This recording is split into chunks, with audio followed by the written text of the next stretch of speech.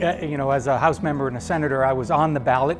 I went to polling places to talk to voters, but never really was in a position to watch the process carefully, the workers, the constituencies that are putting time and effort into the organization of the election.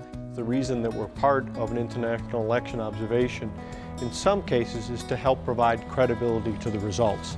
So when we are part of the observation, it tells voters in any particular country that a world organization has looked and made sure that it lives up to the standards that the government has put out there. Teams from IRI go out to different regions on the day of their elections, and we try to move ourselves into the community and observe the process of the elections. Our presence here is to ensure overall a sort of independent eye in trying to determine whether the election is credible, whether there's transparency to the process, and offering opinion on that, including a series of recommendations at the end of Election Day. And that's really what observation is about. It's not just about Election Day. It's about the legislation needed to enact the law, how people respond to it, whether or not people are given an opportunity to speak their voice, to campaign in an open and transparent way.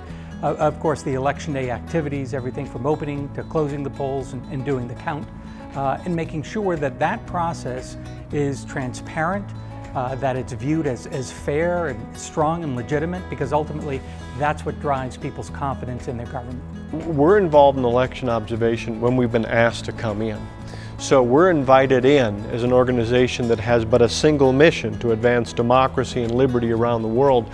We're invited in to help our friends in their own journey. We don't walk ahead of them, we walk at their side. And so what we do is to try to provide observations based upon our experience, lessons that we've learned along the way, share those lessons, and then they can draw from those lessons to help their own path, their own journey.